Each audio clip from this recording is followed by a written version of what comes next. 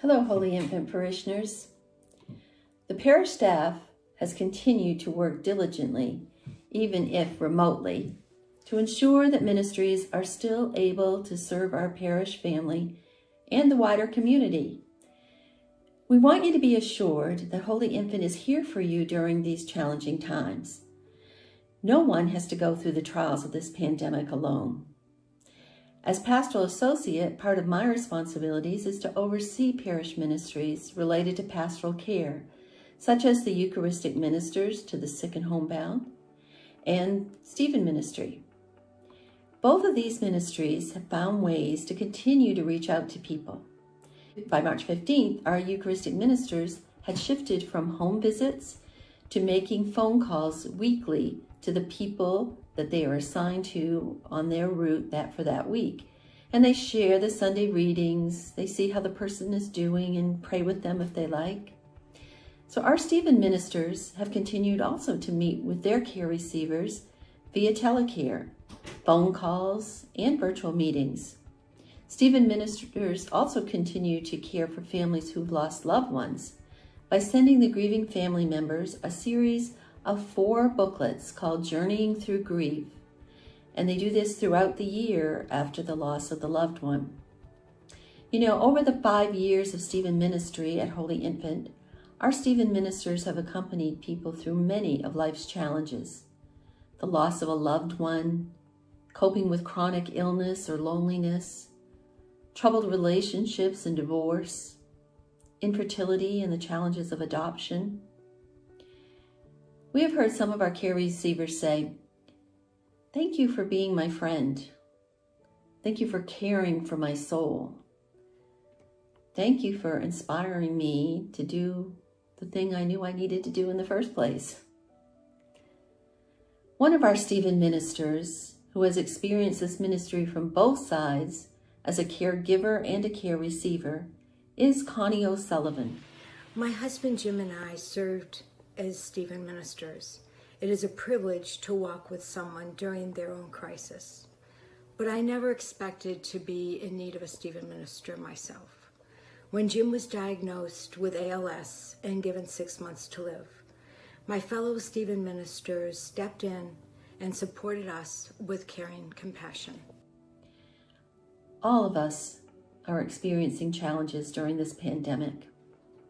Healthcare workers on the front lines, those who've lost a job or are struggling with the demands of their job, those who are cut off from seeing friends and family, grandparents unable to hug their grandchildren, and parents trying to cope with the ever-changing school situation. We're especially mindful of our college students who are bemoaning the challenges or the loss of campus life, and our young adults who are struggling both professionally and socially in these difficult times. So let's hear from another one of our Stephen ministers, Edward Hinson. I trained to serve as a Stephen minister because I know all too well the unique challenges facing my generation and how those difficulties have only been multiplied by the pandemic.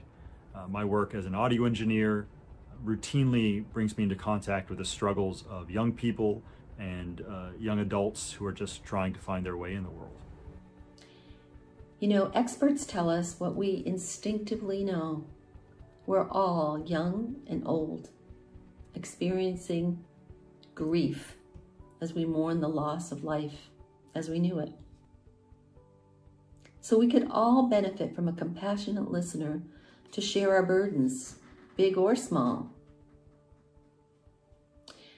Our Stephen ministers are going to be making phone calls to parishioners just to let you know that your Holy Infant family cares for you and how you and your family are coping during this time of social distancing and isolation.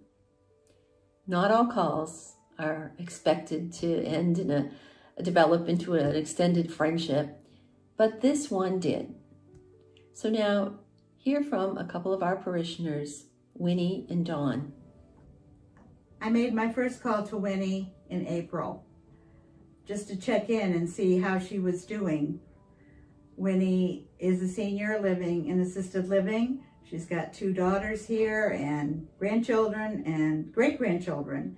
But like all of us, she is isolated and lonely, as we all are. One of the nicest things about our friendship, I think, is that we pray together. Every time that we are ending our conversation, we think about and talk about who and what we want to pray for. Always COVID, an end to COVID is in there, but our family and friends, and say a Hail Mary together. I really look forward to talking to Winnie every week, and I think she looks forward to talking to me too.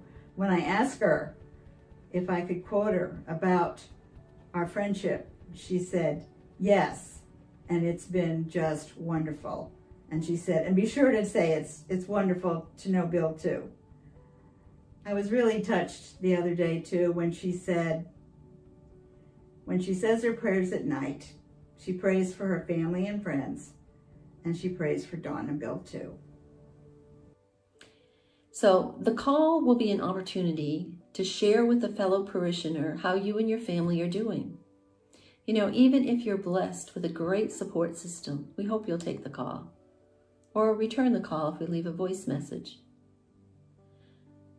We're not going to be having answers for you, probably, but sharing the burden can lighten the load. And to be sure that you're on the call list, contact me, Lynn Sale. We want to hear your concerns and your joys. Remember, they will know we are Christians by our love